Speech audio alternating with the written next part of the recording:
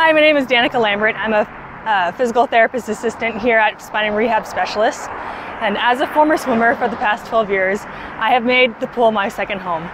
And did you know that Spine Rehab Specialists has a pool for your use?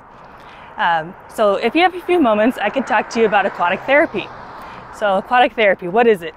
Well, it's an aspect of physical therapy that allows a person to be either fully submerged or partially submerged in water.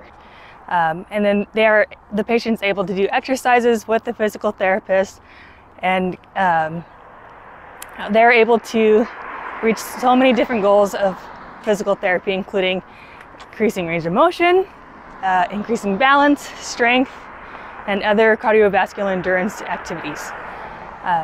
Water is very manipulable as far as an aspect of physical therapy.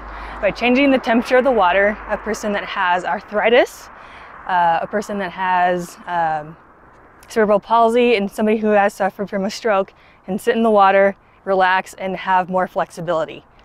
Similarly, water has a property called viscosity that allows the water to have a person be more buoyant in the water and be able to be more flotation.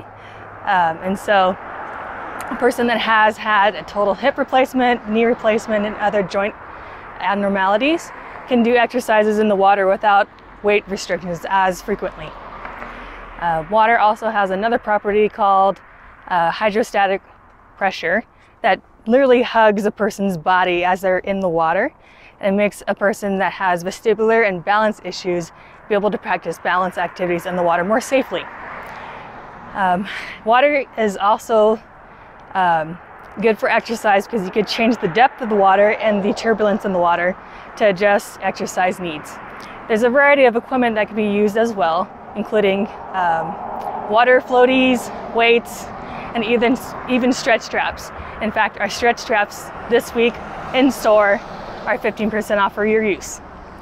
So with that said, who is more applicable for aquatic therapy? Well, there's a lot of diagnoses, but some of them are those who have suffered from stroke, cerebral palsy, who have arthritis, Parkinson's disease, and so many others.